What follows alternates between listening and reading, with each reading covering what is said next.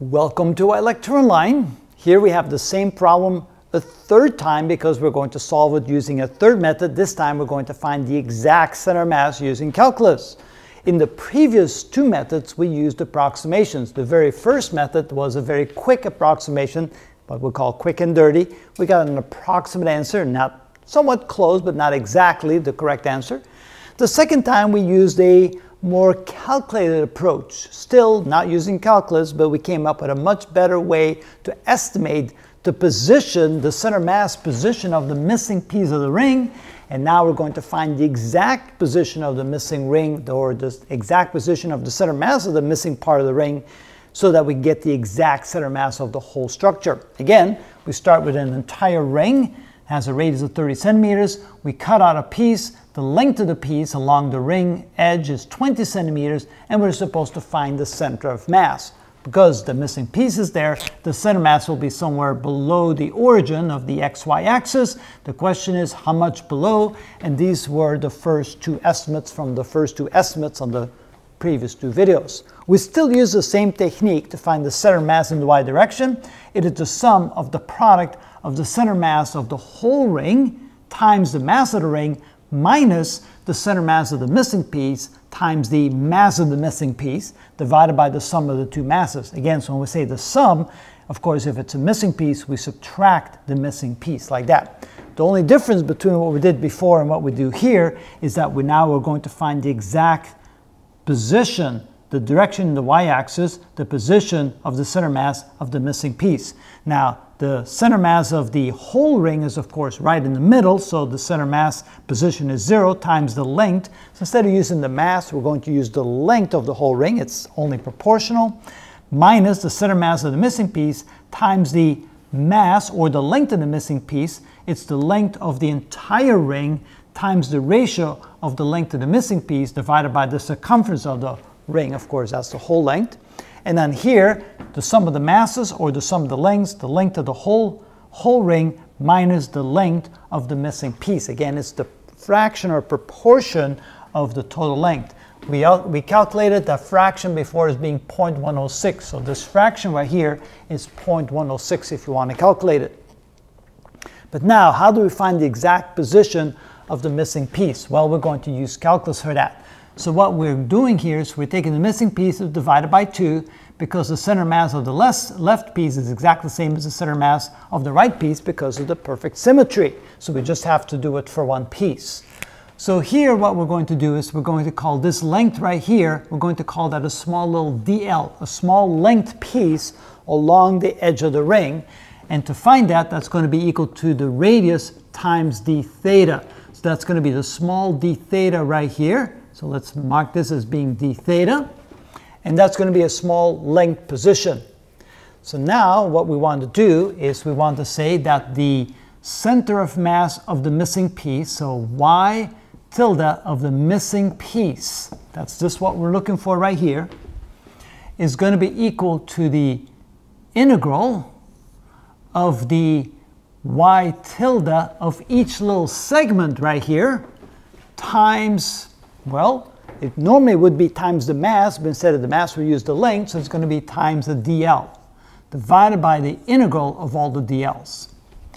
Now, if you plug in what these are, well, first of all, notice that that's going to be this distance right here, right? This is the y tilde right here of the little piece up there. And how do we find that? Well, notice that this is going to be the same as this y tilde right here, which is the rectangle.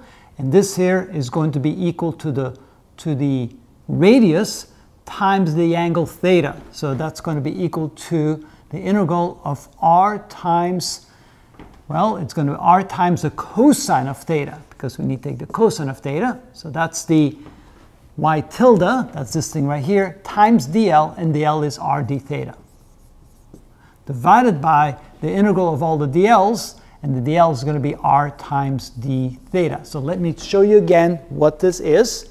So first of all, this y tilde is the center mass to this little piece right there. And of course, that little piece is going to go from here to there. Secondly, to find the height of that piece, that's going to be this height right here, it's going to be this height right here. We have the radius of the circle times the cosine of this angle here, let's call this angle theta. So r times the cosine of theta gives us the distance to that little dl, and then we multiply that times the length of that, which is representative of the small amount of mass, but it's proportional, so r times d theta. Now we have to find the limits of integration. The limits of integration are going to be from theta equals 0 to this distance right here. So what's this total angle when you go from here to there? Now to find the angle there, we can do the following. We can say that so let me draw that right here. So we need to find this angle right here. Let's call this angle alpha. How do we find the alpha? Well, first of all, we know that this is 10 centimeters. And this here is 30 centimeters. That's the radius of the ring, and this is the right side of the missing piece, half the missing piece, 10 centimeters.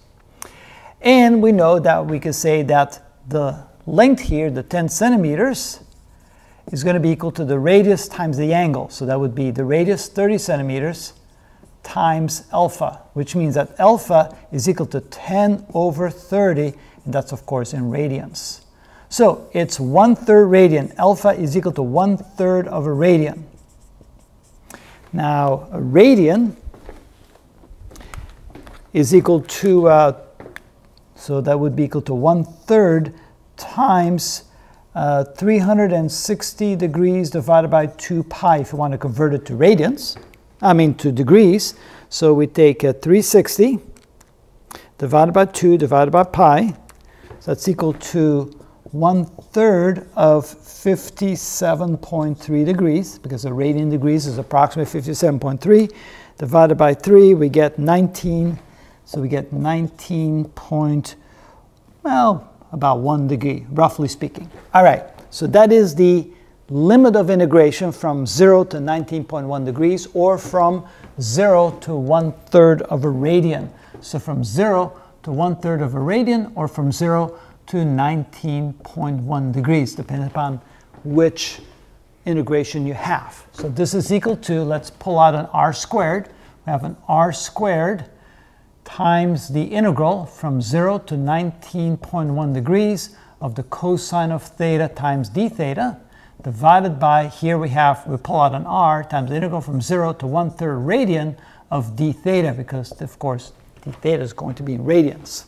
All right, if we integrate that, first of all, we have an r squared on r, so we just get r, times the integral of the cosine is the sine of theta from 0 to 19.1 degrees, divided by theta, the integral of d theta is theta, evaluated from 0 to 1/3 of a radian. This should be 1/3, and these are radians, of course.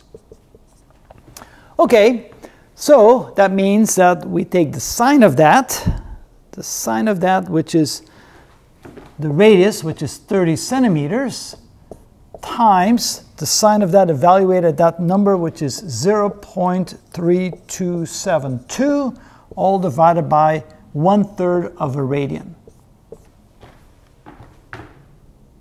Okay, so that gives us the position of the center mass. So this is equal to y tilde for the center mass, which is the value that's going to go in this equation right there.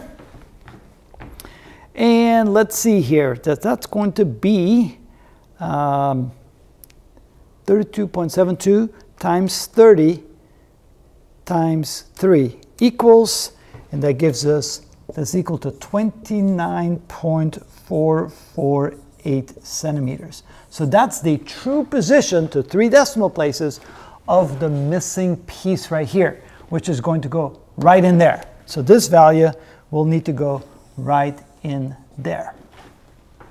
Okay, now notice that this was the value we got when this was made into 30 centimeters. So all we have to do is take that same result that we got from method 1 and replace, instead of this 30, we're going to now replace it by 29.448. So we multiply that times 3.56 and divide by 30, and that gives us 3.49. So method 3, we get the center mass is equal to minus 3.495. So we can say that the center mass is about minus 3.50 centimeters, which means that the exact value is really very, very close to our good approximation for method 2. We actually got really close with our method 2, but method 3 gives us the exact value. So now again, if you get rid of all the L's and you multiply this out, you plug in all those values, then you get the value of minus 3.5 centimeters, which is the position of the center mass of that ring with that missing piece. So it turns out we did a really good job with method 2, and with method 3, this shows you how to find the exact value of the center mass using calculus, and that is how it's done. Method 1 is close enough for me. And it actually, when it comes down to it, method 1 is a perfectly valid method that gets you really, really close. Notice these are centimeters, these are millimeters. We're talking about 0.6 of a millimeter difference. I know, and the ring is 30 centimeters. Close enough. Close enough. That's right. I like method 1 best. All right, is that a wrap for today? Yes, I'm done. All right.